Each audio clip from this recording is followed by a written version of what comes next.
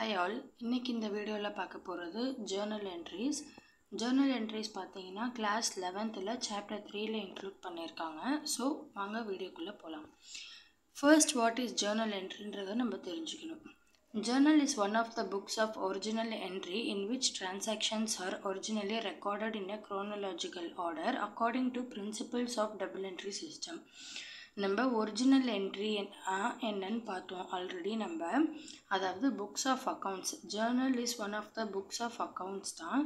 In which transactions எல்லாத்தையுமே நம்ம record பண்ணுற புக்கை தான் புக்ஸ் ஆஃப் அக்கௌண்ட்ஸ்னு சொல்லுவோம். இன்னும் க்ரோனலாஜிக்கல் ஆர்டர்னால் ஒரு டே வைஸ் ஆர்எல்ஸ் டேட் வைஸ் வர்றது தான் க்ரோனலாஜிக்கல் order according to principles of double entry system. இதுக்கு பிரின்சிபிள்ஸ் டபுள் என்ட்ரி சிஸ்டம் சைட்லேருந்து ஒரு சில பிரின்சிபிள்ஸ் நமக்கு கொடுத்துருக்காங்க. அந்த பிரின்சிபிள்ஸை பேஸ் பண்ணி நம்ம ஜேர்னல் என்ட்ரி ரெக்கார்ட் பண்ணுவோம். Journal is a date and day wise record of all the transactions with details of accounts debited and credited and the amount of each transactions. அதான் journal is a date and day wise.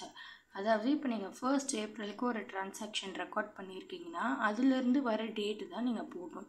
இப்போ 5th April நீங்கள் போட்டுட்டு 4th April நீங்கள் போகக்கூடாது. அந்த order வைஸில் தான் நம்ம வரணும். அப்படி ஷஃபில் பண்ணி போடக்கூடாது ஜேர்னல் என்ட்ரிஸில். அண்ட் எந்தெந்த அமௌண்ட் வந்து டெபிட்டில் வரும் கிரெடிட்டில் வரும்ன்றத நம்ம போடுவோம்.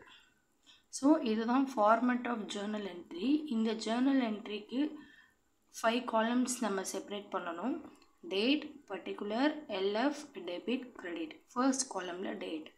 கொஸ்டினில் அவங்களே மென்ஷன் பண்ணியிருப்பாங்க டேட்டு. அந்த டேட் நம்ம போடுவோம். அட்வான்ஸ்டு சம்ஸ்லலாம் ஒரு சில என்ட்ரிஸ்க்கு டேட் வந்து நம்ம கண்டுபிடிக்க வேண்டியது வரும். செகண்ட் ஒன் பர்டிகுலர், அதாவது எந்தெந்த அக்கௌண்ட் அப்படின்றத போடுறதுக்கு இந்த பர்டிகுலர். எல்எஃப்னா என்னென்னு பார்த்தீங்கன்னா லெட்ஜர், ஃபோலியோ.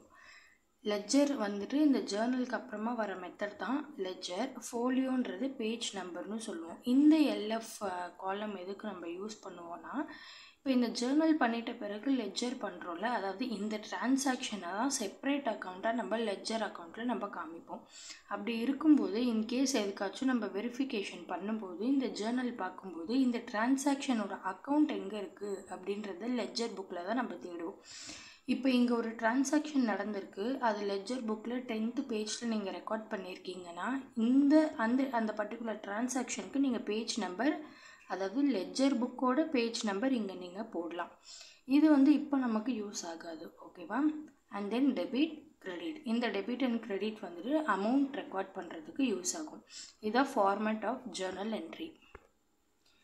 இப்போ இந்த ஜேர்னல் பண்ணுறதுக்கு என்னென்ன ஸ்டெப்ஸ் இருக்குன்றதை பார்க்கலாம். First one, determine the 2 accounts which involved in transaction. Last வீடியோவில் கோல்டன் ரூல்ஸ் ஆஃப் அக்கௌண்டிங் பார்த்தோம். அதுலேயே நான் சொல்லியிருப்பேன், எந்த ஒரு டிரான்சாக்ஷன் எடுத்திங்கனாலுமே 2 accounts அதில் கம்பல்சரி இன்க்ளூட் ஆகிருக்கும். அந்த 2 accounts based on your transaction, அந்த 2 accounts என்னன்றதை ஃபஸ்ட்டு ஐடென்டிஃபை பண்ணணும். Step 2, find out the rules of debit and credit for the 2 accounts.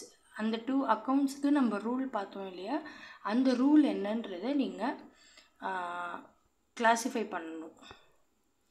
Identify which account is to be debited and credited. இதில் இப்போ நீங்கள் cash purchase பண்ணியிருக்கீங்கன்னா purchase account deter to cash. இந்த purchase account cash account, இது ரெண்டுத்தில் எது டெபிட்டில் வரணும் எது கிரெடிட்டில் வரணுன்றதை identify பண்ணணும்.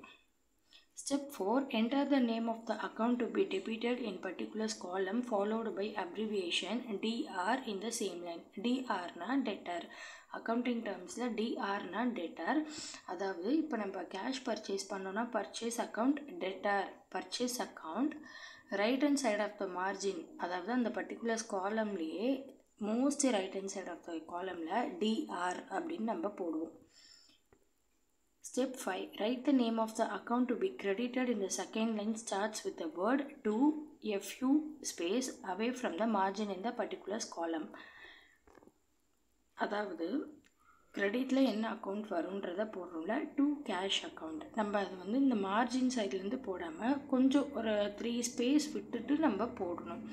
Example இதோ பாருங்கள், இதில் எப்படி பர்ச்சேஸ் அக்கௌண்ட் டெட்டர் டூ வந்துட்டு கொஞ்சம் தள்ளி வந்திருக்குல்ல, இந்த மாதிரி போடணும். Step 6, with the narration within brackets in the next line in particulars column. அதாவது நீங்கள் என்ன டிரான்சாக்ஷன் பண்ணியிருக்கீங்கன்றது உங்களுக்கு நீங்கள் ஃப்யூச்சரில் எடுத்து பார்க்கும்போது அது புரியணும். அதுக்காக சின்னதாக ஒரு நரேஷன் கொடுக்கணும்.